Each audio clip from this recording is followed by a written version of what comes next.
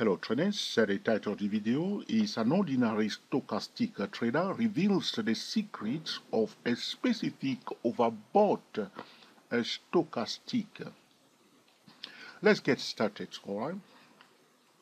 So there is a specific overbought stochastic trading setup that usually occurs after a breakout. We have one here. And that overbought stochastic sometimes can give stochastic traders a lot of a headache, so to speak. All right. So here we are. The stochastic 833 is overbought at the time when we have a breakout, a bullish breakout. So this is a specific overbought stochastic, and you want to know how to trade it. Otherwise, you can be in trouble. There was one here earlier on, you can see in this session here. This is again that specific overbought stochastic at the time when we have a breakout, a bullish breakout. So the bullish traders are pushing the price up, and the stochastic becomes overbought for the first time. And sometimes stochastic traders do not know how to handle that. Today, I will reveal to you the secrets, okay, the secret of a specific overbought stochastic, in this case, the overbought stochastic that occur after a breakout. So here we are. So we see a breakout here. This is a real-time scenario, talking about a situation that is real. Looking at Marriott International Class 8 stock, Epic MAR, Mike Alpha Romeo. This is an American stock, all right? So we see a breakout here above this resistance level here, and our stochastic, it becomes overbought for the first time. So here it is, all right? If you see that specific overbought stochastic, or if you identify, if you recognize it, what you need to do, you need to use three things. You use a pitchfork tool, that's the first thing. You want to use Fibonacci extension, and you want to use a top-down trading method. I will say it one time again, and I will not say too much. Use the pitchfork tool, use Fibonacci extension, and implement a different time frame trading method or a top-down trading method. You can see price start going up here in this session. What I'm going to do, I'm going to apply my pitchfork tool. We need 3 points to draw the pitchfork tool. Here we are. Going to apply pitchfork tool very fast. Okay.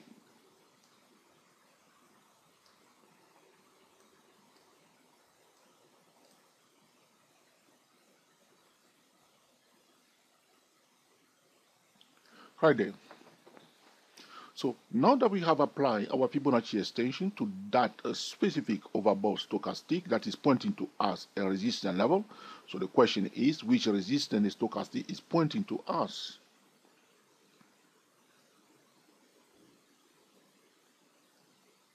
Hold on please, traders, just to adjust some lines here so that they are not blocking your view.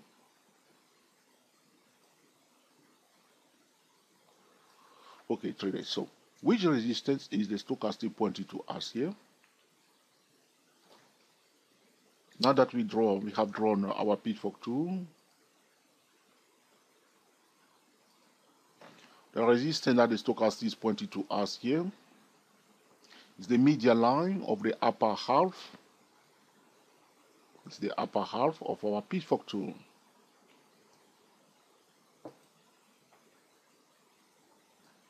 These are the median line. So that's the resistance that the stochastic is pointing to us. So now that we apply the pitchfork tool, it's clear to us that the stochastic is pointing to other resistance level.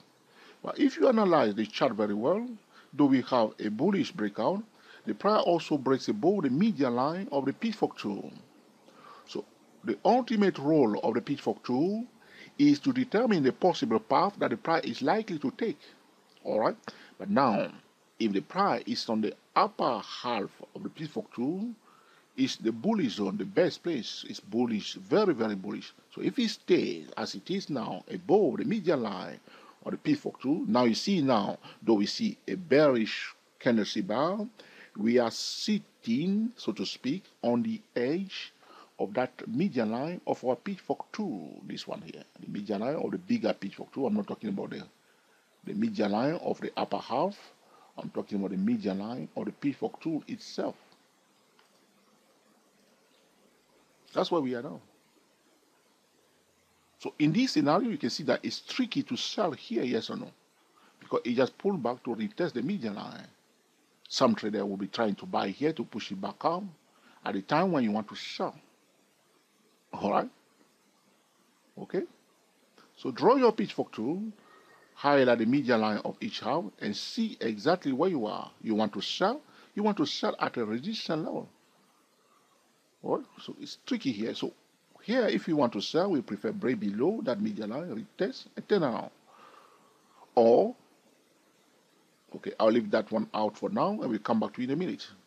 So one thing you can do, talking about the secrets of a specific overbought stochastic, meaning the stochastic overbought at a breakout point. Use the pitchfork tool. The next thing that we will use is what? The Fibonacci extension. So tell them, I say, George, you just, okay, mixing them, talking about the same thing all the time. It's not the same thing, all right? So we draw the Fibonacci extension. Again, we'll watch which level. Look carefully.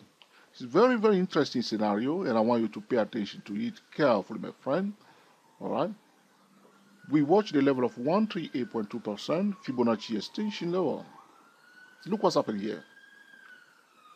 That's the red line there. So we have the stochastic overbought. Are you paying attention now, my friend? We have a breakout, a bullish breakout. When the stochastic is overbought, we draw our pitchfork tool. We can see that we are at a support level. The next thing that we do, we draw the Fibonacci extension. You can see now again, one more time, we have another information. The price breaks above that 138.2% level is now retesting it. And we have the intersection between the 138.2% level and, okay, the median line of the pitchfork tool. As I told you before, the intersection of any part of the pitchfork tool and any horizontal key level is what? A hot spot, a trading zone.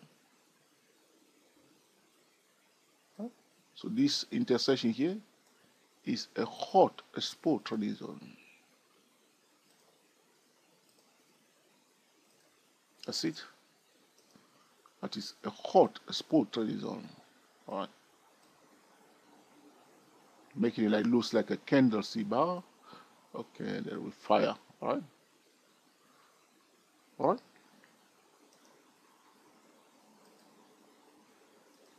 So now we see that the price breaks above the 138.2% level. Is retesting here. We are also above the median line.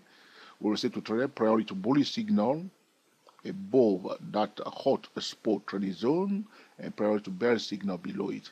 But if you did not draw the pitchfork tool and you did not draw the Fibonacci extension for this Marriott International Corporation that we are analyzing today, you know you will be gagging or you will be rushing to sell just because the stochastic is overbought.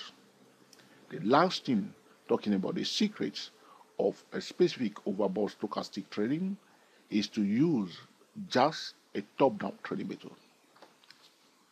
Different time frame trading method. Because we are on the monthly chart, we know we want to give priority below the red line, $100.92. It's a support zone here. So people sold in 1, 2, 3. Minimum price move is free. Now we see on the daily chart that those who sold it at the top, okay, push it back down from a lower high here. So if you need to understand that we have a minimum price move is free in this case. Okay, a small triangle is here now. Anything is possible on the daily chart. Okay, go back up. or come back down. Right? Is there a signal yet? Yes, there was one. We can say this level here, probably from a head and shoulder chart pattern on a daily chart.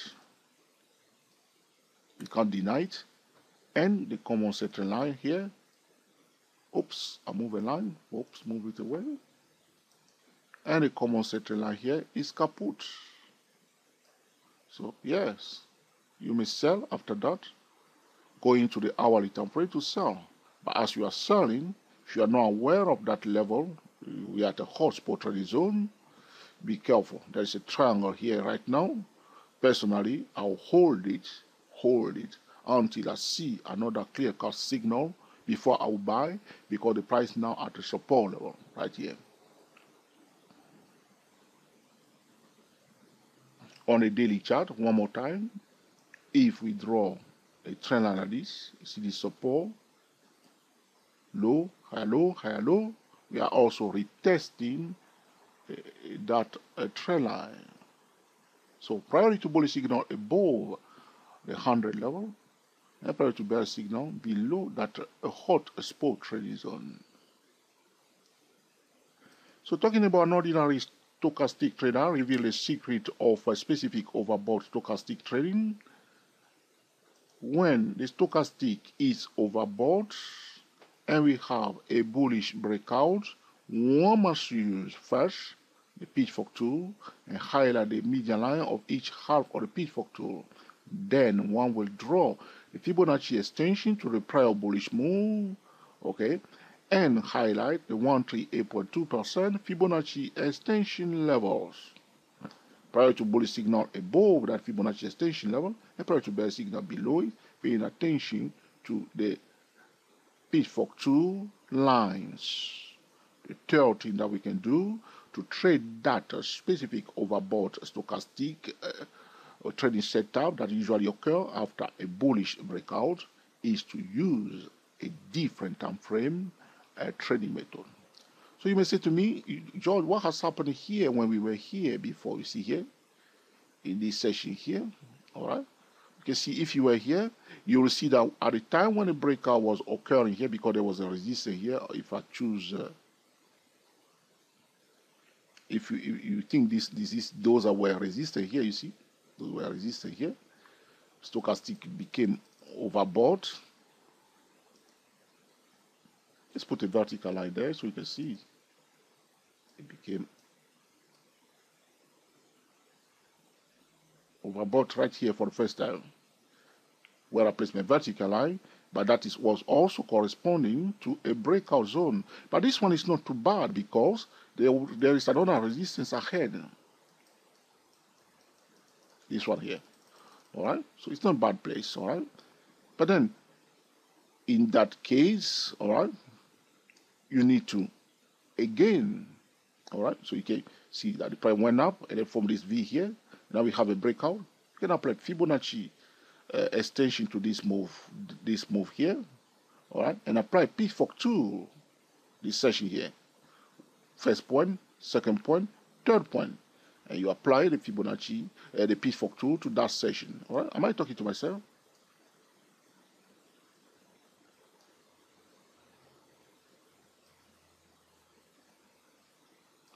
Okay, that will be your pitchfork tool right there. So price was bouncing to retest, so it was below it, carefully retesting it here, okay, on the edge, below it, all right, also corresponding to this resistance level. Okay, we can put that line there, all right. So you will be saying priority to bullish signal above and priority to bearish signal below, and you will also apply